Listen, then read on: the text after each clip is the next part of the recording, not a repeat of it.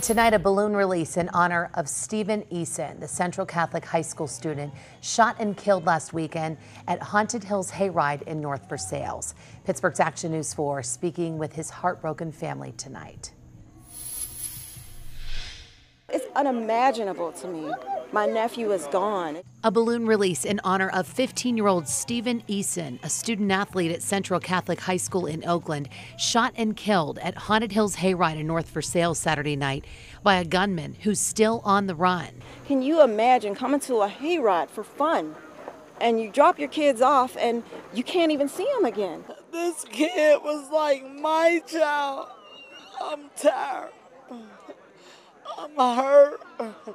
I'm exhausted.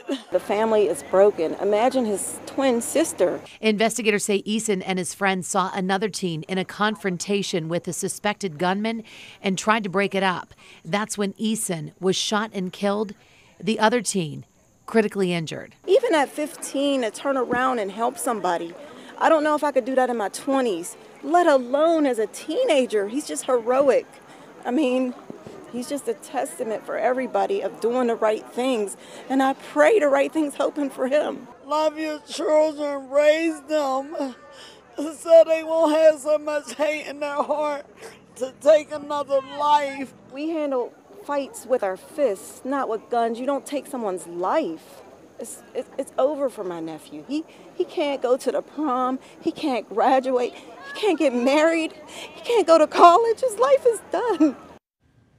So much heartache. Right now, police are still looking for the gunman. Anyone with information is encouraged to contact authorities. The funeral for Stephen Eason is this Saturday.